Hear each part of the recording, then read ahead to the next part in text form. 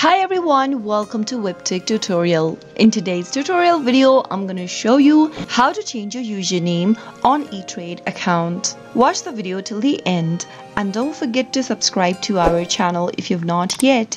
Press the notification bell so that you'll never miss another upcoming upload from us. If you want to change your username on your Etrade account, then the process is quite easy. Open up a web browser of your choice. In the web address bar, type in etrade.com and press enter on your keyboard. Also make sure that you are inside your account for Etrade.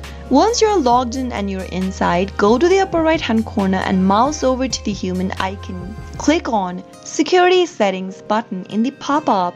You'll be able to see several options under Security Settings menu. Click on Change User ID option at the top. You'll be able to see this interface. In the new user ID text box, type in the new user ID you would want to set for your Etrade account.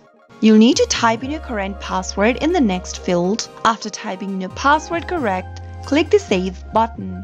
Soon after you do that, you'll be able to change your username or your user ID on your Etrade account.